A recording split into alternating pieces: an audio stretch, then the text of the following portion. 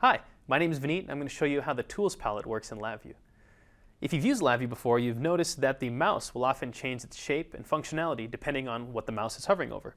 And in fact, if we look at this LabVIEW program that I've got here, I've got a basic thermometer display, and as I hover over the middle of the thermometer, I end up with this pointing finger, which is the operate tool, and that allows me to change the value. But if I move over to the left a little bit, it actually changes to the position size select tool, so I can resize the thermometer. I could even go up to the thermometer and double click on the label and actually get the text edit tool. Well, all of these things are actually automatically done using the auto tool function. And if I wanted to see exactly what's happening, I could go to the view menu and I could go to the tools palette. And here's the actual tools palette that behind the scenes is switching between all these different types of functions.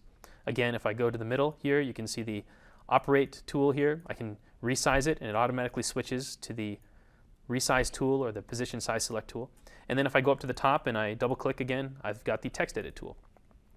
I can also disable auto tool by clicking on this green LED here. And now if you notice, I'm not able to change the value of the thermometer until I go and click on the operate tool. And now I'm not able to resize until I click on the resize tool. All of these things allow me to get a little bit finer access and control to how the mouse behaves. And I can even use this shortcut tab button here to tab between each of these different values. Similarly, on the block diagram, I also have some capabilities. I've got a wiring tool here, and now I'm always wired. So if I want to wire between different objects, I can do that.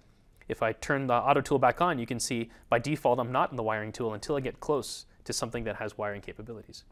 In general, the auto tool works pretty well, but there's some things that you can do using the tools palette that you don't get through auto tool, like adding probes, for example. I can click on the probe button, and now I can probe different wires here. And when I hit run, I can see the exact value of data going through those wires, and I can do all of that using that probe tool. The last bit of functionality that I get is being able to customize the color of different things using the eyedropper and paintbrush tool. If I click on the eyedrop tool, I can actually sample different colors, and let's say I wanted to sample the blue of this slider here, for example.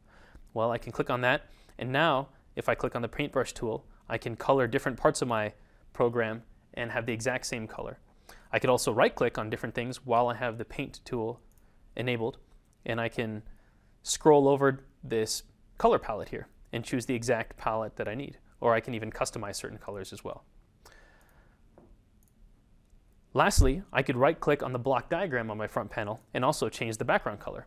I can make things transparent as well, and really just customize the exact user interface to the look and feel that I need.